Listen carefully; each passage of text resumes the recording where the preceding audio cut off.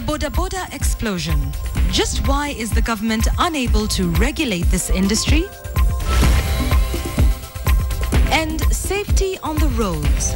Speed cameras now expose the rogue drivers.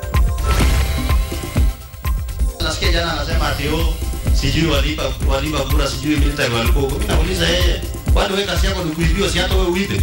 Kama hujui kuiba ujipange kujifunza kuiba. Plus, Jubilee reacts to rigging claims by the Cord Alliance. Security lapses. Has Kenya really learned from past mistakes? KTN Weekend Prime with Yvonne Okwara.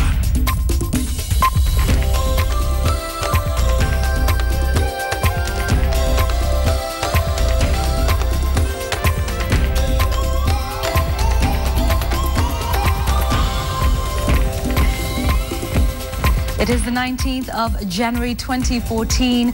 A very warm welcome to our bulletin tonight. We thank you so much for joining us. It is Sunday, so that means it is Checkpoint, and tonight we will be taking a look at the appointments once again, this time with the release of a survey that talks about the percentages of the different representation from the different areas within the appointments that have been made by the Uhuru administration in the last 9 months. We'll be taking a look at that, and we will be discussing that and seeing how do we really make these appointments equitable? Is it even possible? So please do remember to join us from 9:30 for that, and you can start texting and tweeting in. The Twitter handle is at Yvonne Okwara at KTN Kenya. You can also text us. The number is 22155. In addition, we'll also be having an interview here. We will be speaking about the banning of the film The Wolf of Wall Street and 3 others, by the way. That's not the only film that's been banned. We'll be seeking an understanding of why that was done, how the decision was arrived at. So any questions you have also regarding that, they will be addressed when we speak to a film officer from the Kenya Film Classification Board. All of that in this bulletin. But first, let's get to the top stories this evening. And we're focusing on the issues of Boda Boda, and we all know that they have become a familiar sight across the country, drawing appreciation and detest almost in equal measure. Yes, we are talking about the motorcycles, or Boda Bodas as they are commonly known. Unfortunately, lack of proper regulation of the sector has led to chaos on our roads. Sharon Momanyi now reports on what is turning out to be a vicious cycle of these wheels of death. A ride atop a Boda Boda is one that many Kenyans have experienced, either at that point when it provided the convenience of speed by avoiding traffic jams, or traversing routes not served by commercial passenger vehicles, maybe cheaper or perhaps just simply as a preferred choice of transport. There appears to be an explosion of Boda Bodas across the country, clustering at what we could call Boda Boda stops and waltzing through the streets. But with that has also come many problems. In Kakamega town, the police deal with a lot of cases of unlicensed operators. Waendeshaji wa pikipiki sana sana, kwa sababu wengi wao wamegraduate kutoka baisikeli, wanaona kama kwamba kuendesha pikipiki ni kama ile tu kuendesha baisikeli. Mtu anaenda kwa sababu anajua ile kustabilize ile pikipiki, namna vile ana stabilize baisikeli, bila kujali kwamba uzito ya pikipiki ni tofauti na ile ya baisikeli. The Boda Boda business seemingly lucrative for young entrepreneurs and job seekers, so much so that the crucial factor that the business involves balancing the lives of passengers on 2 wheels is sometimes lost on the operators.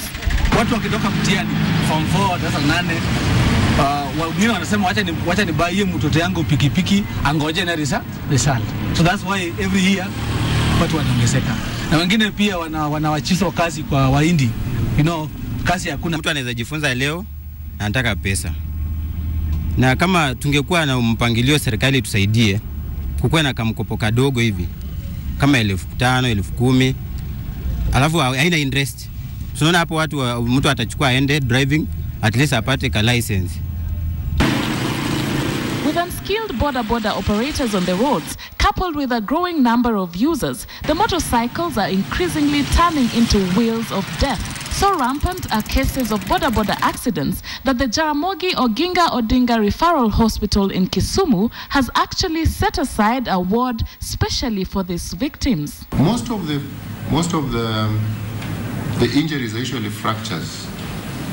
Those that are unfortunate to get fractures of the skull, that is the bone that covers the head, and the brain, usually die. We normally receive around 4 patients per week, and this one translates roughly to 16 patients per month. And you see, when you translate this to a year, these are quite a lot of patients. These are patients now who will be in the ward for at least a minimum of 10 weeks. So you can see putting a patient in the ward for 10 weeks. That is a loss of economic times. But health and lives are not the only risks that have come with the boda invasion. The economic performance of counties are also impacted. At the moment, there are no regulations in place to guide the operation of bodas, including riding lanes, traffic rules, and allowed areas of operation. We have to develop first our roads, where we have special lanes for bicycles, we need lanes for pedestrians who can walk. Then motorized vehicles, including boda, tuk-tuk, motor vehicles, have to be on the road. For all it could be glorified for, including employment opportunities and a convenient mode of transport, the boda business is one that needs to receive closer attention by legislators, from ensuring that only skilled operators are licensed to the installation of rules of operation. Waende shule pia wapime ile mbio ya kuendesha, wachunge speed. However, regulating this industry will not come easy. They are considered to wield massive power at the grassroots levels, power capable of changing political fortunes of many would-be politicians. They are used by most politicians in campaigns, including those holding positions at the county level. With the county and national governments unable to contain this group of entrepreneurs, many wonder for how long this vicious cycle will continue. Sharon Momanyi, KTN.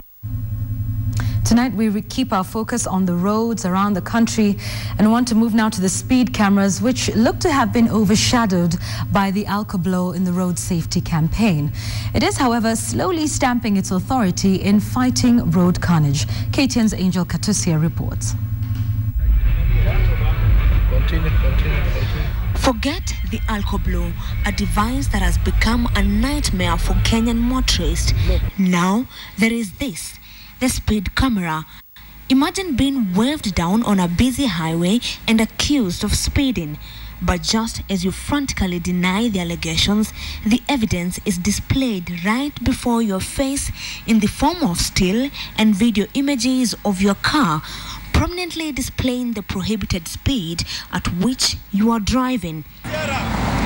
It's minutes to 11 a.m. Plainclothes police officers take position on a random spot.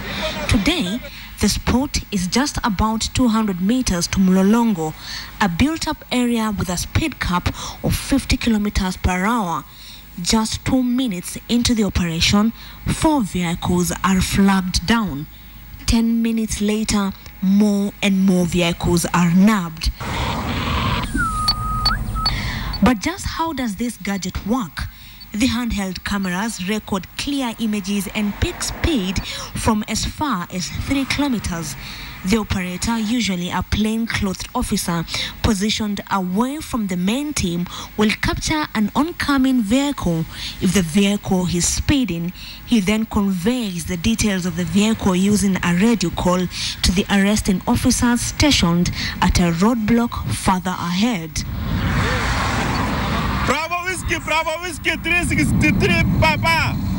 All those arrested during this crackdown had to part with 10,000 shillings cash bail. They will be charged in court Monday. Though most motorists argued there are no clear traffic signs on the road, Peter Isanda, a chief inspector of police in charge of road safety, dismissed these as mere excuses. Most of the drivers, they don't want to comply with the law. Sometimes you may stop somebody and he decides to drive off. The inspector says most motorists are ignorant of road signage, probably because of what he termed as diminishing standards of local driving schools and backdoor acquisition of driving licenses. In 2013, when the cameras were acquired, 7,713 motorists were arrested. 52 million shillings was collected in fines. This month alone, so far 37 motorists in Nairobi and 24 in Mombasa have been charged with speeding. Currently, each region in the country, with the exception of Northeastern, has at least one camera. According to the Traffic Act, the driving license of a person will be suspended for a period of not less than 3 years if the violation of the speed limit is by up to 20 kilometers per hour and the violation is repeated 3 or more different times. Angel Katusia, KTN. Indeed, so do be careful out on the roads. Let's move away from matters of road safety and into politics. And let's go to Eldoret now, where a section of Jubilee leaders have criticized the Accord Alliance following its recent claims that the Jubilee government clinched power through the help of the military. Deputy President William Ruto said Accord sentiments will not deter the government from fulfilling its campaign pledges. Eldoret was the venue where a section of legislators allied to Jubilee hit out at Cord's recent allegations that Jubilee leaders used the military in the 2013 general election to forcefully ascend to power. The leaders accused Cord of misinforming Kenyans, saying the party was in government then and in control of the military. Na naomba mheshimiwa naibu wa rais, nyinyi muende muketi na rais muangalie kasi kidogo ile taesa patikana, pia mnaesa bea Raila kasi, hata mupe hata Kalonzo kasi. Ndio watu wakuwe busy kwa maendeleo ya nchi na wache maneno ya siasa. Ama mnasemaje? Wakati tuliomba kura, tulisema kila mtu aende mahali alizaliwa. Tukasema Kibaki aende Odhaya, akapumzike, akapewa petrol station ya kuweka tractor mafuta aendelee kulima. Tukasema Uhuru arudi State House, ndio alizaliwa. Na tukasema Raila arudi Bondo. Sasa nimeona safari imefika Kisumu, bado kilomita 15 kufika Bondo. Huyu jamaa wa kitandawili ni Mwenyezi Mungu alikatae kukalia kwa kiti, sio sisi. Hawaje kuongea kufanya kupatia Wakenya siasa chafu. The leaders were speaking at the St. Barnabas Catholic Church, Kimumu in Eldoret, during a special annual offering. They termed the former Prime Minister Raila Odinga's claims made at a rally in Kisumu Saturday as propaganda, blaming the opposition for using a section of Rift Valley leaders in promoting their agenda. Anaanza kuunda timu yake ati hapa Rift Valley ambao watachukua nafasi ya naibu wa rais. Na mambo haya sisi kama viongozi tunajua. So tunataka kumwambia Raila Odinga na CORD team kwa ujumla, sisi katika sehemu ya bonde la ufa hatuna vacuum ya leadership. Nimeona siku hizi wamegroom. Siku hizi nasikia Isaac Ruto walienda wakanegotiate na yeye. Nasikia Isaac Ruto ni mjomba wake. Ndio hii tena wamekuja wamenegotiate na Ketera hapa ni mjomba wake. Achukua wajomba wake wawili waende naye huko Nyanza wadanganya watu, lakini taifa la Kenya isimame. Mimi nataka viongozi hasa wa CORD wakuwe kama wakimbiaji. Wanaenda kwa track, wanakimbia, ikifika mwisho mwenye ameshinda anaendelea mbele, ule mwingine anasalamia mwingine na anakaa kando. Angoje mwaka 5. The deputy president called on Kenyans to support governor's plans of raising revenue to avoid dependency on aid, adding that the government had set aside 10 billion shillings funds to aid the elderly and people with disabilities. Wale wenye wako upinzani wapinge kwa kutumia ukweli, wasipinge kwa kusema uongo, kwa sababu Kenya iko na shortage ya watu wajinga. Kenya hii watu wote wanajua what is going on. The deputy president leaves for The Hague Sunday evening for the crimes against humanity case against him at the ICC. Marcy Kandia, KTN, Eldoret. Uasin Gishu County. And indeed, we'll also be getting some reactions from our panel tonight on Checkpoint regarding that story you have just watched. Let's move away from that now into the security lapse at the JKI last Thursday night. That is the latest in a spate of recent incidents where security personnel failed to detect impending danger. Also causing concern now is how those tasked with managing the country's security communicate information on security-related threats. Ben Kitili digs out a trend that shows dangerous fault lines in security reporting lines. From the preliminary investigations, we can rule out a grenade or a bomb attack. Most probably, it's an electric fault. This was the initial response by then Police Chief Matthew Itere following the terrorist attack on Arsenal House along Moi Avenue in Nairobi that left 33 people injured, 16 of them critically. However, after the Kenya Power Company vehemently denied the reports, the police later confirmed that the blast had indeed been caused by a bomb. But it appears that the changes to the helm of the country's security operators did not include its system of public communication, and its effect was not long in coming. It was during the Westgate siege in September last year, and in the wake of the largest terrorist attack in Kenya since the bombing of the US Embassy in Nairobi in August 1998, Kenyans struggled to access any information in what was in effect a blurry operation. When Interior Secretary Joseph Olelenku addressed a press briefing, his remarks baffled the nation. Smoke you are seeing from the building is as a result of the terrorists setting some mattress on fire to distract our action. And barely a week ago, Bungoma Senator Moses Wetangula's car was allegedly shot at in Nairobi. The police immediately responded, saying that the senator's car had in fact been hit by an erratic advertisement billboard. And the latest police spin that is still causing ripples among Kenyans: the explosion at the Jomo Kenyatta International Airport.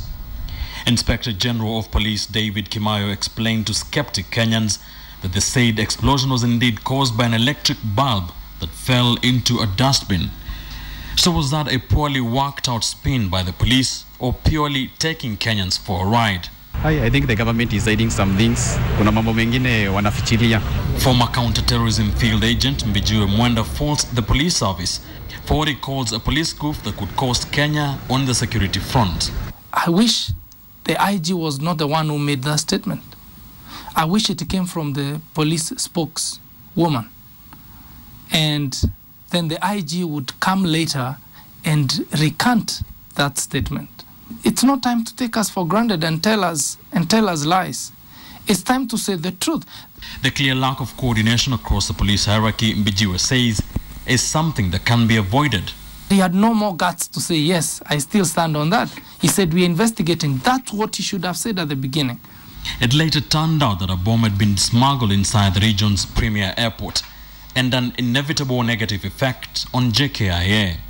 What the terrorists achieved was causing a downgrading of our airport, which has a direct effect on our economy. And if you remember, what Al-Shabaab has vowed to do is to cripple our economy. In the recent past, Kenya has been a soft target for terrorists, and questions over the leadership in the police service may not be helping the fight on terror. Ben Kitili, KTN. Uganda has now taken its cue from Kenya and banned the controversial Hollywood movie The Wolf of Wall Street. But days after the Kenya Film Classification Board banned the film, more Kenyans have expressed interest in watching it. KTN's Asham Wilu reports. Hey, listen, I quit. Yeah, I'm going into stocks. My name is Jordan Belfort. The Martin Scorsese film is up for 5 Academy Award nominations. It's been applauded by the world's film critics, who've described it as funny, self-referential, and irreverent to a fault. Correct? No. Audiences in Kenya were, however, not as keen on the film up until it was banned last week, Thursday. The decision by the Kenya Film Classification Board to bar the distribution of this movie has sent Kenyans on a wild goose chase to find a copy of The Wolf of Wall Street. So we set out to DVD vendors in the city to find out if they're implementing the ban. I've come to look for that movie that's been banned, The Wolf of Wall Street. You have it? Niko nayo. Unaweza pata? Unaweza pata. So how much do you sell it for? 50 bob. Can I get one? Okay, so this movie has been banned. How comes you're still selling it? No, because iko na yendo inatuselia sai movie. Lolly ban iko na high demand. Yeah. Since it was banned, like how many people will come ask for it in a day? Hey, I can say like 25 people. Because wanataka wajue ni nini ilibaniwa. Yeah. But do you agree with the decision to ban this movie? Sioni, because even movie mobs ziko na hiyo bad language, ziko na sex. So sioni haja ya kubaniwa. With most movie vendors taking advantage of the booming interest in the banned movie, Kenyans are still torn on whether the movie ought to have been banned in the first place. If a movie is too explicit, I'm sorry, it should be just banned from being watched. Yeah, because we'll spoil a lot of people. According to me, I've seen more explicit movies, so if that's what they call explicit. No, as in I don't think so. That's that much. I think they should leave the movie. Yeah, the movie is not even bad. Spartacus is better than that. The last time the banning of a controversial movie in Kenya caused an uproar was back in 2007 when the board outlawed the Kenyan film Otto the Bloodbath by G2 Films. Can't believe he's cheating on me. Look. The movie's director Alex Constantaras made a comeback last year with his film House of Lungula. Although the trailer and the title of the film were suggestive, the Film Classification Board found the film itself tasteful enough to be screened. Last year, 2 Hollywood blockbusters were banned in Kenya. Movie 43 was termed too explicit, while the Seth Rogen comedy This Is the End was found unsuitable by the classification board. Have you seen Michael Cera tonight? What's up, Rihanna? Can't believe people still invite him places. The Wolf of Wall Street has been banned in more than 7 countries worldwide, with Uganda being the latest on that list. Asha Mwilu, KTN, Nairobi. And we want to talk about this a little bit more. So we have Emma Irungu, who's a film officer with the Kenya Film Classification Board, to just tell us more about this. As you've seen in that story, immediately after the ban, it is still available in shops. People are still downloading it on the internet. Would you then say that your order to restrict this film has been effective? I would say that what is happening is what I would call the forbidden fruit effect. That when something is, when people are prohibited from consuming or seeing something, that is when there is a lot of curiosity. And I think people are reacting to this curiosity. We are just hoping that people could trust us. How we've classified it, and they don't watch because it's not good for them. But answering your question of whether we are really enforcing this, I would want to tell you that we just banned this movie last week, and our officers are already on the ground doing the spot checks, and then you'll see more of raids. Okay. All right, knowing that there's that theory of the forbidden fruit, was this then the best approach? Could there have been a different one? I would say that this was the best approach, because the law, that is what the law says, that once we ban a movie, that then we should make it public. And I believe that we did the right thing, because just as I've seen from your clip, many people are agreeing with us that this movie is too explicit. Right. And so our putting the information out there, we wanted the public to know, because we know that people are accessing these movies through the internet. We just wanted to warn them, even if they are able to access this movie on internet, that they should not watch it, because it's not good for them. Okay, will you be able to catch the people that download it on their PCs, on their iPads, and on their laptops at home? Because this is something they can do.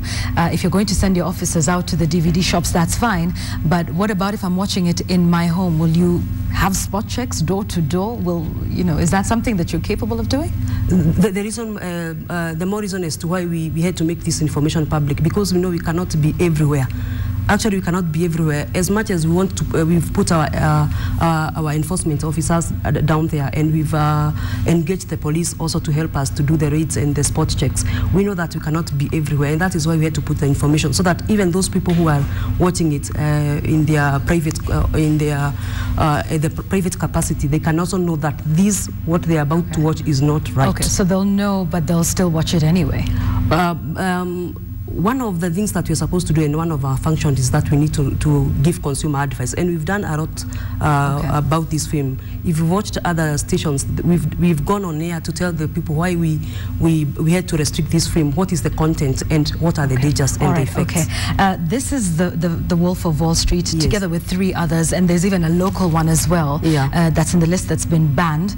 But what of pornography DVDs that that are on sale?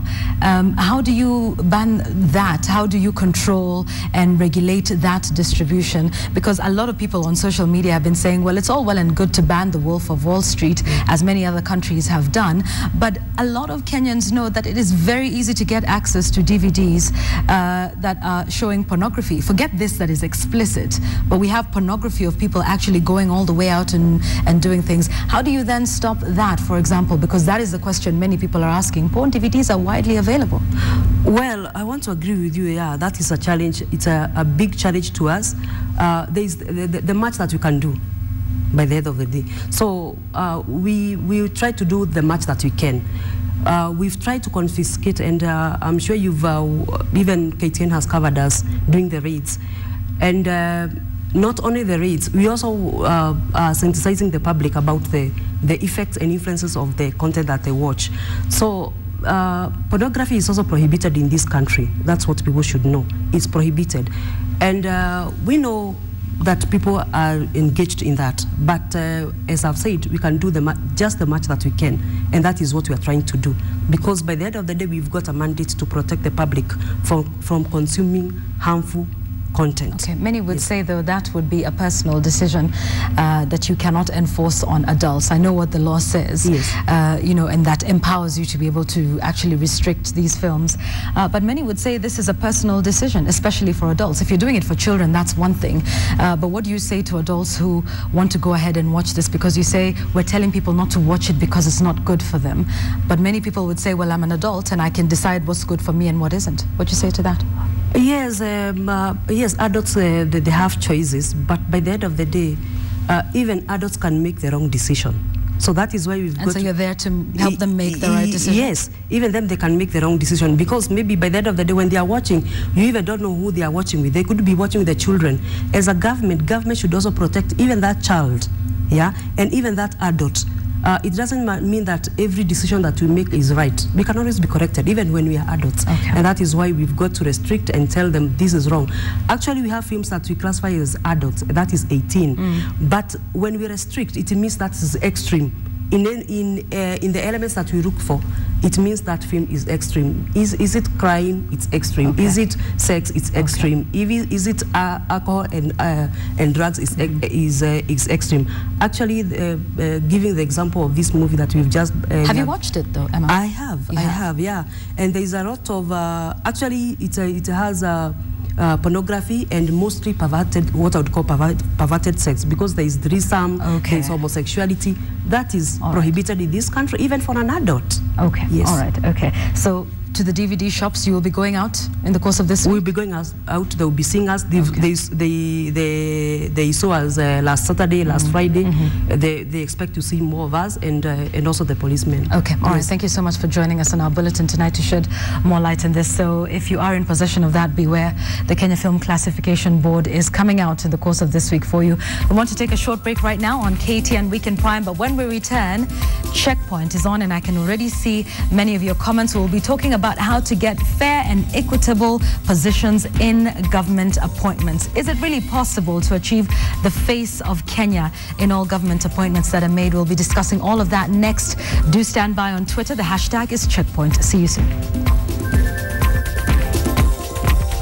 Your weekly political talk show, Checkpoint. And the discussion tonight is on the controversial government appointments. You are watching KTN Weekend Prime.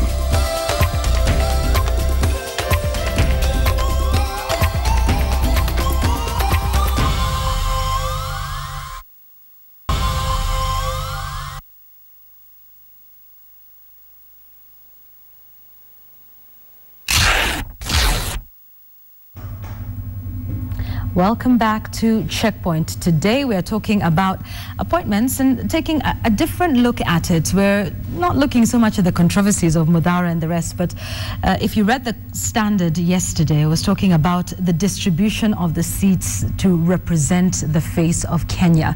57.5% of the appointments that have been made by the Uhuru administration in the last 9 months come from the Mount Kenya and Rift Valley regions. The rest share the spoils after that, if you can call them spoils, depending on which way you look at it. Is it possible for us to do this? What is the best way for us to achieve this? That is what we're discussing now. Hashtag on Twitter is Checkpoint. You can tweet me at Yvonne Okwara. You can also send us a text. The number is 22155. Today, our panel, as usual. However, we do not have John Mbadi with us. He had some urgent matters to attend to in his constituency. He sends his apologies, but will be with us next week. But we have Johnson Sakaja, who's the chair of the TNA, and Professor Kisiangani, our resident political analyst, with us. So let's start with you, Sakaja. Obviously, 57.5 from 2 regions. I know we keep hearing that there is more to come, but many fear that with what we've seen so far, that, you know, this may be a little difficult to achieve. Thank you very much. First of all, I want to say from the outset that the impression created by the Standard newspaper yesterday is totally false and misleading. And why I say this is for the following reason. Number one, when you look at the appointments, there are 3 levels. You have appointments of cabinet secretaries that have been done. You have appointments of PSs that have been done and completed, 26 PSs, principal secretaries. Then you have 30% of the parastatal appointments. So even when you do such an analysis, it is not proper to try to, you know, get an inference from the 30% of parastatal appointments that have been done. Okay, but Sakaja, out of all those that we're talking about, particularly these latest ones, 25 each from Rift Valley, from Mount Kenya, and then 6 from Northeastern, 6 from Western. The reason I'm saying this is that the appointments of parastatal chairs has not been complete. You cannot get a complete picture. But if you want to establish a trend, then why don't you look at the appointment of cabinet secretaries?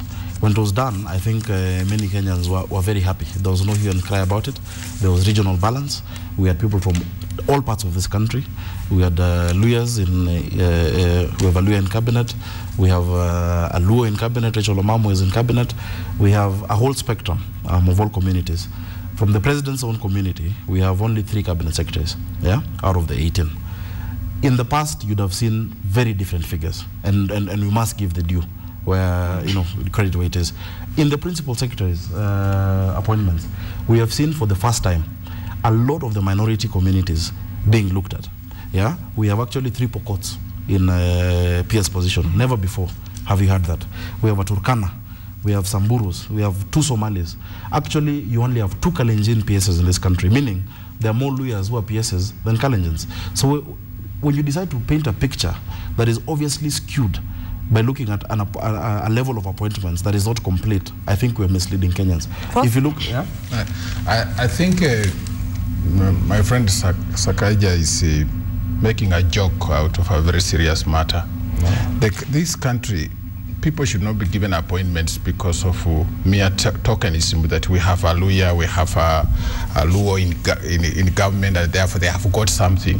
There is no explanation why the president should have 3 people from his region, or the deputy president should have 3 people from his region and another region has 1. There must be an explanation which justifies that. The second thing that I would like you to take note of is this.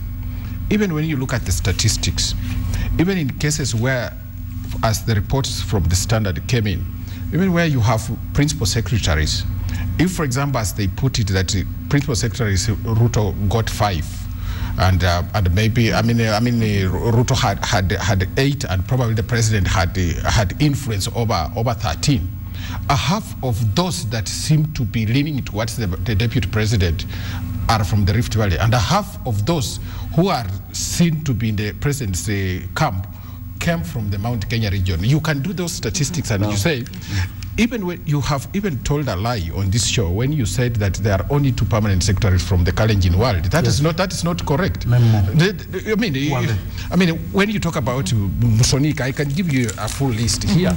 If you look at, let's just look at Spigini, Musonik, James Leyotum, water. Leyotum is a Pokot. Yeah, but if you should go back to your history. Right. Colleges are. Let me just finish. Because you have Kipsang in health, you have Fred Segor. I mean, Kipsang in education, then Fred Segor in health. We are not saying that these gentlemen don't qualify. They qualify to do the job. But because the jobs are few, you have no explanation why some region in Kenya should have more people from in cabinet or as chairman. And you can let me just finish this point because it's important so that Mr. Sakaja responds to it. You look at the chairman. Even when you look at the chairman, the analysis that we have seen, in fact, there are names, if people can read that, that if you look at the chairman of different parastatals, if you look at 22 chairmen, who are leaning towards the president, again, have come from Mount Kenya. And then, of course, those who are leaning towards the deputy president come from the Rift Valley. Okay. This is not acceptable. And it's against the constitution. Now, two things. I really must counter that misinformation. And I know it is being propagated deliberately to paint a negative picture not only on government, but on certain communities. When you look at many communities that have been previously marginalized, if you look at the Pokot, if you look at Turkana, on the basis of the marginalization, we look at them as Turkanas, we look at them as Pokots, we look at them as Samburus. But when these people get appointments, I don't know why, whether the notion is that they should never be appointed, then you say that they are Kalenjins. You know, it really is not fair. Secondly, the misleading thing is this. How has the professor, the good professor from Kenyatta University, inferred that so-and-so is leaning towards a certain side of the coalition? How? No. Unless it is just the ethnic chauvinism that we're used to. If you see a name like Mosonik, you say, okay, automatically, that is a person leaning to the president. These are not political appointments. Some of these people, we know them, and we even know how the interviews were conducted. How are they conducted? There are people who applied for these jobs, even for principal secretaries, and they were not shortlisted, and people with lesser qualifications were shortlisted.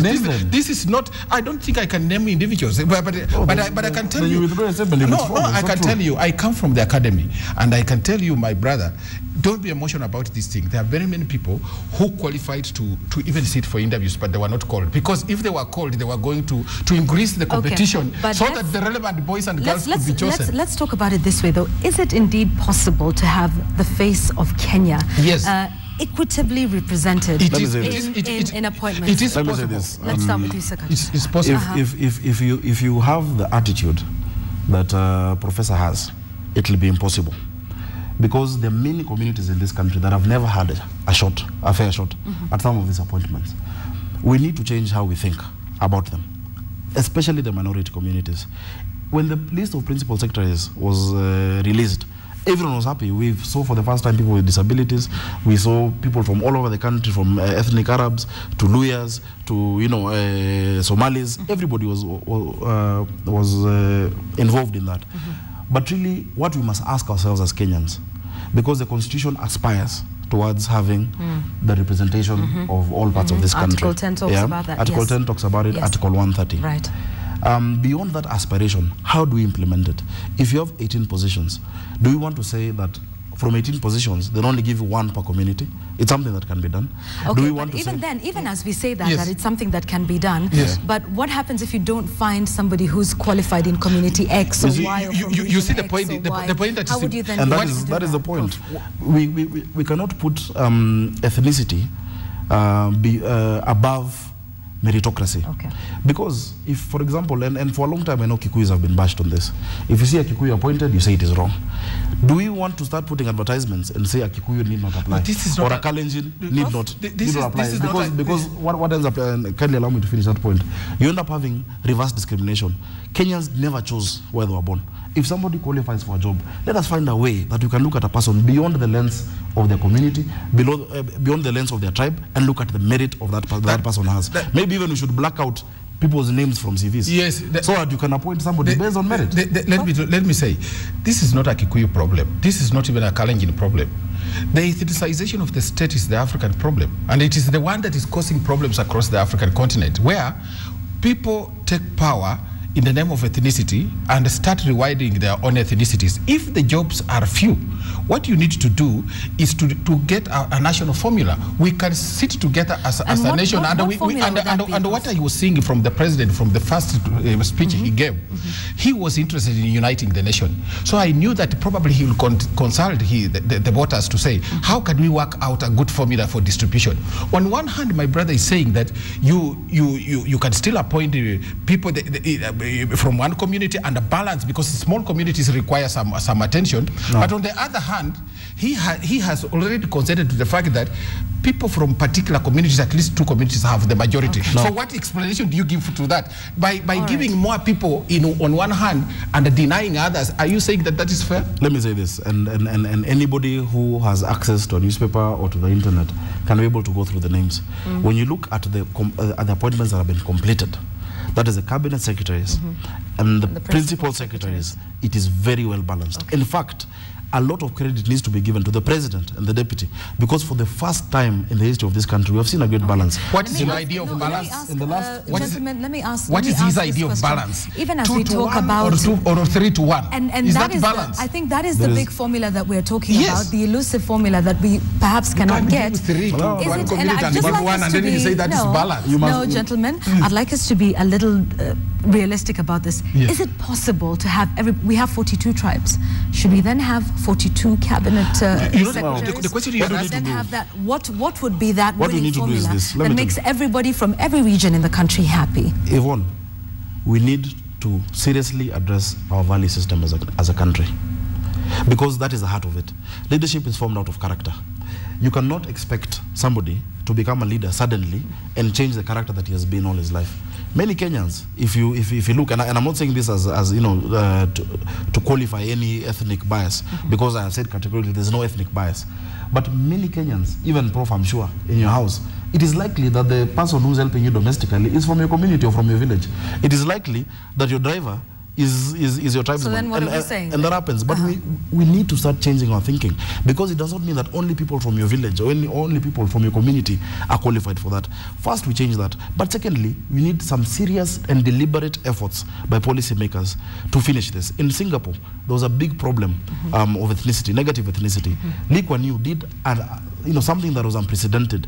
He actually put it in the law that if you're staying in an apartment block, there must be a certain mix of different communities so they can start learning each other's cultures. I think we need to open up, because for a long time we have been lied to by politicians, by leaders, and maybe even by professors, that the reason why this community does not have or you don't have certain levels of development is because of another community. Okay. The reason why you guys are not advancing is because of another community. We would never argue like that. We need to change our value system. We would never argue like that. I would agree with you on the question of values, but what we are saying is that we are addressing a serious national problem. The problem is that some people view this kind of arrangement where you have 4 to 1, and then you say 4 to 1 means the balance, to mean that the state is seemingly tilting towards a particular section of the society. It is not true. And secondly, the bigger danger, Bwana Sakaja, doesn't even lie with this appointment. There are people who are heading national institutions in this country and who are going to replicate what you are calling balance. And you would see that some people are being denied certain positions because of this thing called balance, and they pick it from the top leadership. So what we need from our president is a change of things, the way they have been done in the past. Let him do something new. Prof, question with what has happened so far, and we know the president and deputy president have said on many occasions that this is not the end. We are yet to see ambassadors and consulates and that sort of but you can always expect to get what is right. So for you, from what we're seeing so far, you're not optimistic? I'm not very optimistic, because it seems, you see, every time an appointment is made, it looks so obvious. Okay, but it doesn't. It is not right. It's not factual. Yeah. Let me tell you. Okay. There are more Luya PSs. There are 3 PSs. No, we are not talking about. No. Can we talk about regions? We are not talking about Luyas. And avoid speaking about particular communities. Let me tell you. Make this a little less tribal than it should. That's trivial. Don't pretend that you're having a discussion that is not tribal, because when you say that from the president's stronghold or from most stronghold of these communities, but when I go to the details, you're saying no, let's all go tribal. No. Okay. Let me call it Western. Yes. I think that would be much better. Yeah. Naturally, I am very uncomfortable with discussion. with such a discussion that takes us to that level. But just to demystify this myth and this idea that is being propagated by people for obvious reasons. Yesterday we saw the Vice President saying that 90% of the appointments are from 2 communities. It is totally untrue. Okay. If you look at the list, let me tell you, there are almost 4. There are 3 appointments from Western Kenya, 4 appointments from Central Province. You have a similar number, but when you look at the appointments from Central Province, there's a problem. I think we definitely. All right. I'd like us to move. I'd like us to move to another one, and we'll get to some statements that were made, because I'd really like your reactions on that tonight, gentlemen. But also, there's the idea of nepotism, and clearly putting in siblings and relatives and that sort of thing. And before we even get to what's happening or what would be happening in Jubilee, let me also remind you that even in the Grand Coalition, even from the side of ODM, I want to balance the discussion, because not just this once in Jubilee, but even when ODM was in power in the Grand Coalition, we did see. Yvonne, I can tell you. Yvonne, you can't compare. I can tell you this. Yvonne, that is exactly my problem. And even in my own classes, when I talk to students, I feel so bad about it. And I've said this is a leadership and an African problem. During the Grand Coalition, ministers were given power to hire fellows. And most of the ministers under Kibaki hired people from their own villages. There was a lot of nepotism. The statistics... What about the ministers wait, I'm finishing. Okay. And I can tell you this, that at one time, everybody who was working in the office of the Prime Minister, you would check the list as you enter the offices. You see people from one place, and they could even transact business in one community. And then you put that aside and then go to State House where President Kibaki was serving. You see the same thing replicated. Okay, the National Cohesion and Integration Commission kept pointing out this matter. There was Sinovate talking about this matter, nothing was done. So what we are saying is that we don't want this thing to replicate itself under President Kenyatta and Deputy President Ruto. We would like them to change this mindset, ask the nation to give them a formula. It is not Kisiangani's formula, it is a national formula. Let us agree that how do we share these posts? The national government belongs to all of us. County governments are for individual people. Let me tell you. That's what Mr. Sakaja should address. From the outset of the formation of this government, we have been very clear, or rather the government has been very clear, because I'm not a minister in government in that respect. You are a member of parliament. As a chair of TNA, I want to assure you that each part of this country will get the fairest share that you can get. If you look at the complete appointments, and I want to say categorically, if you look at it with an honest lens, if you look at it honestly, without any bias, it is much, much better than any we have seen before. Honestly. There are certain parts of this country that for the first time have PSS. We have that balance. But beyond that, we need to do something to infuse that character within Kenyans. And secondly, as legislators, we can actually put some measures. Because, for example, if you look at, and maybe it's somewhere we want to go to, if you look at the tenders that we're doing for young people, you're seeing parastatals and ministries announcing that this tender is for youth. For you to create that balance, probably there are certain positions that when you advertise for, you should say, this position is for this region. This region. For example, I just want to say to add quickly to his suggestion. Really, Yvonne, they are talking about other appointments remaining. There are certain portfolios that have certain prestige that go with them, and certain services that go with them, and you cannot just say all these portfolios that are being given are the same. There are certain portfolios that will condemn you to oblivion, and you have seen even on television today. But that's the problem. One person was telling you that give the Prime Minister or Kalonzo some work. This kind of arrogance is very bad. Even as we finish this thing, that is actually the problem. The culture that once you get into public office, that's right. Once you get into public office, your work is to benefit your community. And the thinking that if I do not have my person at KRA, if our person is not in treasury, we will not get services. It's something we need to do. Before we conclude, and very quickly, if we can, in a minute, we've discussed that, and possibly a formula that maybe can be created within the National Assembly and within other fora. I guess Parliament can do that.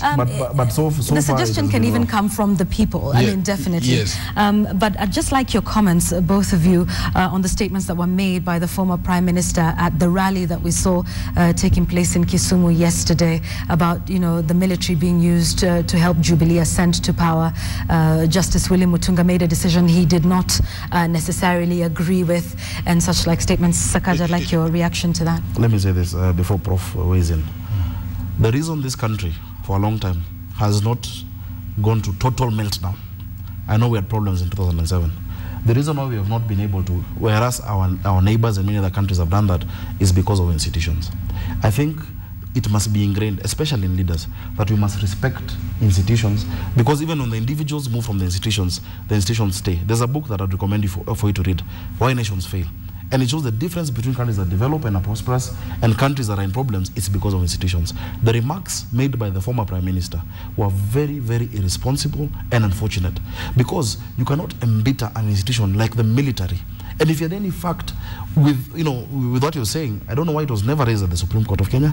They had a case there. It has never been raised before. 9 months later. That's why I'm saying there is an obvious and deliberate attempt to divide Kenyans along those lines. The military is made up of many Kenyans, young people, who are neither CORD nor Jubilee, but they're our last line of defense. He's saying it at a time when our military is actually in Somalia for the defense of Kenyans. I think it was irresponsible, and actually we'll be asking for him to apologize to the military of this country. We were in Bomas. I was in Bomas for all those 7 days.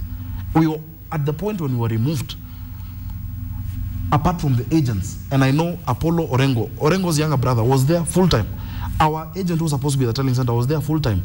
All of us were removed. I was ejected as well, because there were many people now milling around the area that were preventing work from going on, which is part of the reason why it went on for more than a week. But for you to issue such a statement to a charged crowd, what are you doing to this country? Are you trying to divide this country, or are you trying to unite this country? Let us respect our institutions. On that note, I agree with my friend Sakaja. That was a reckless statement. We do not want to politicize the military. We are a civilian society, and we would like to contest elections and announce winners when they make it. I have issues with the way the ruling was made in March, because I thought serious questions of law were not addressed, and even serious questions of evidence. But we have succumbed to the institutions of the judiciary. A civilized government must have these institutions working. So when they make a ruling, it doesn't favor, if it doesn't favor you, you do not have to cry more. What I think needs to be done is that you should understand that the Prime Minister is coming from a background of frustration, political frustration. And probably if he thinks about that statement twice, he will think that that statement is not good for an elder, because the military, once you start politicizing it, it can destroy our country, and that is why Africa has had problems because of this military. Let us give it its respect. But more important, I think it is important, and I thought that my friend Sakaja would give this advice. It is easy for us to blame others when we fail in life. That is the most common thing. You will always say, even you tumble from this office, and then you say, other people, Siagani has caused it. But we never become objective enough to look at the mistakes that we have made ourselves.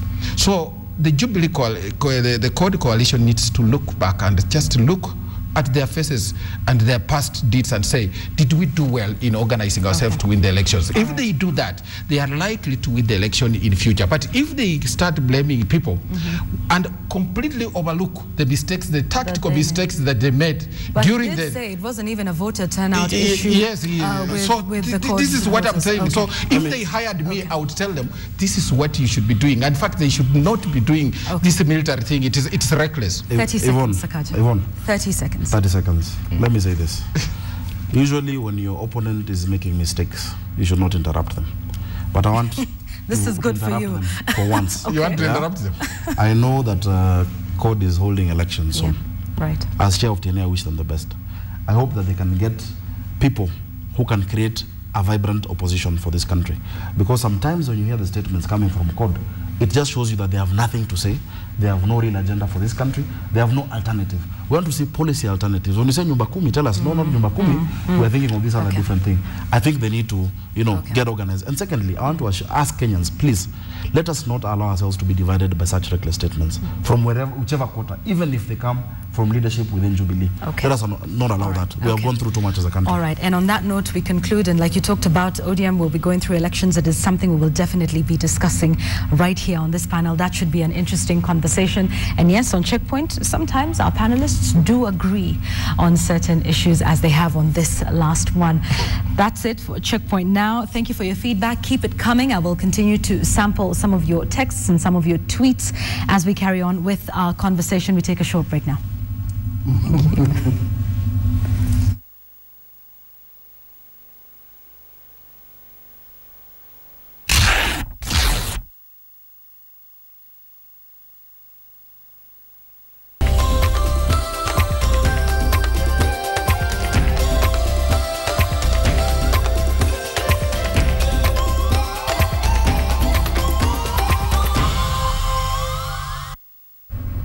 Thank you for staying with us on KTN Weekend Prime. Now, tonight, Africa is mourning one of her greatest journalists in the last decade. BBC's Ghanaian presenter Komla Dumour's sudden death at his London home has shocked the continent, with Ghana's president leading his country in paying tribute to the 41-year-old journalist. Ashamwilu reports. Have Danny Green, who scored 24 three-pointers in this series. A leading light in African journalism, a talented presenter, a man of the people with an infectious sense of humor. Tributes continue to flow in as Africa mourns the death of the enthusiastic BBC presenter Komla Dumour. Komla Dumour from Peter, and the Heat, the rest of the team. The sudden death of the 41-year-old Ghanaian was announced Saturday evening, shocking his fans from all over the world. Dumour is said to have suffered a cardiac arrest in his London home. The broadcast journalist was a presenter with BBC World News TV and is famous for his Focus on Africa show that airs live from London. Following a successful decade-long career in Ghana's media, Dumour joined the BBC in 2007. He has contributed greatly in telling the African story with no bias or exaggeration. The role of journalists, especially on the continent, is to report accurately, to tell the truth, and to cover the stories that are not on the beaten path. I mean, there's so many issues out there on the continent that need to be addressed, whether it's Ghana, Nigeria, Zambia, or Malawi. Komla Dumour covered some of the biggest stories in Africa, including the 2010 World Cup in South Africa, the devastating Westgate Mall siege in Kenya in September 2013, as well as the death of iconic anti-apartheid icon Nelson Mandela. Arise, O compatriot. Dumour was not shy of sharing his experiences and knowledge on African journalism. He participated in the TEDx program where he gave an inspiring talk on the African story and his passion for unparalleled coverage of Africa. Now look, I'm incredibly proud to be a Ghanaian. My grandfather composed Ghana's national anthem. But in 1957, when Nkrumah said to my grandfather, who was a music teacher at the time, that we need a new national anthem, my grandfather wrote Ghana's national anthem. He graduated with a Bachelor of Arts in Sociology and Psychology from the University of Ghana and a Master's in Public Administration from Harvard University. He is survived by his wife, Kwansema Dumour, and their 3 children. He will definitely be missed. May he rest in peace. I want to take a short break now. Coming up, it's the sports news. And coming up in sports, Ambrose Rachier is re-elected as Gor Mahia's chairman after garnering 808 votes. You are watching KTN Weekend Prime.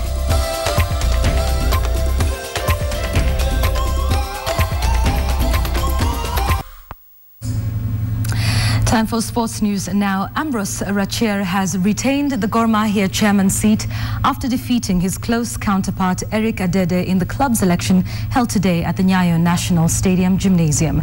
Rachier will serve as the KPL chairman until the end of the season. John Pesa was elected the first vice chair of the club, while Chris Samondi will take over where George Buana left as the secretary general of the club.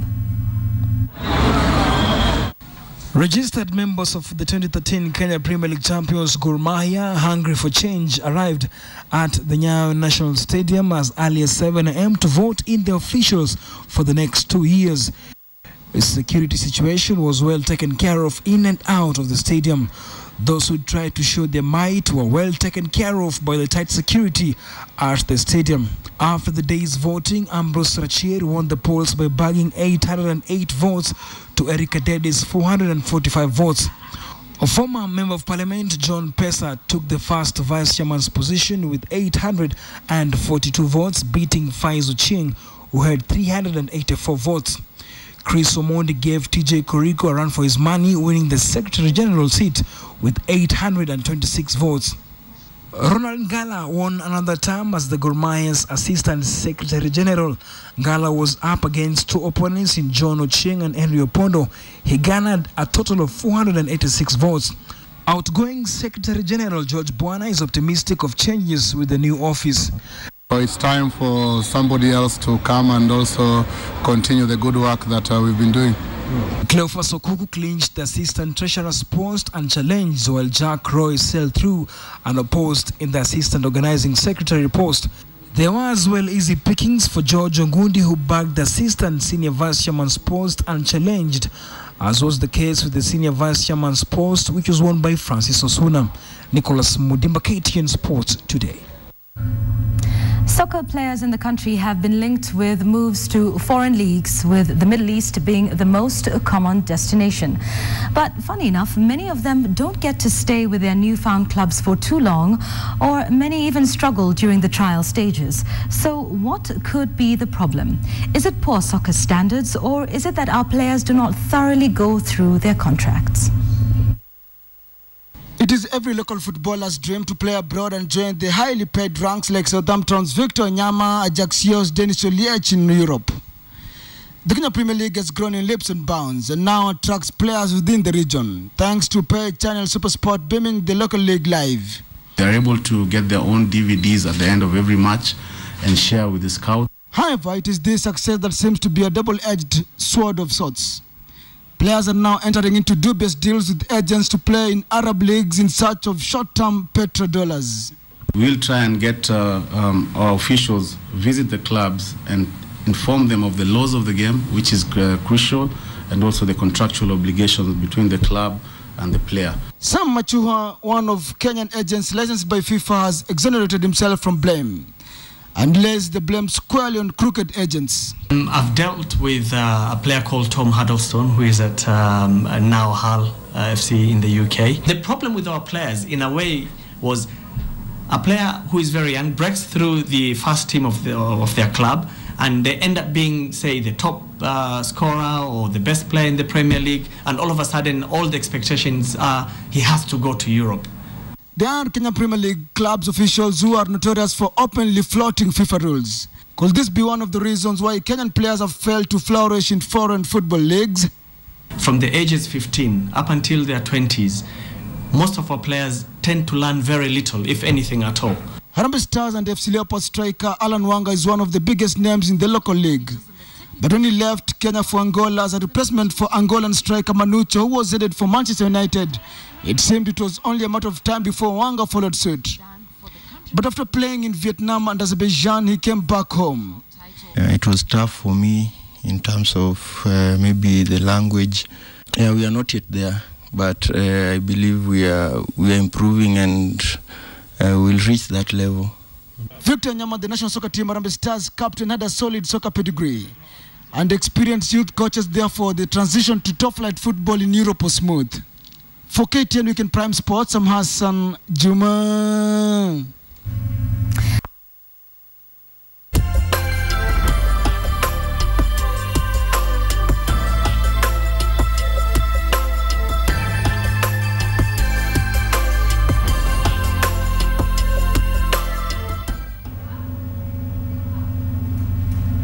Right, we've come to the end of our bulletin. So much feedback regarding the two interviews we had on the banning of the film The Wolf of Wall Street, and of course our discussion on Checkpoint. I just want to sample one each.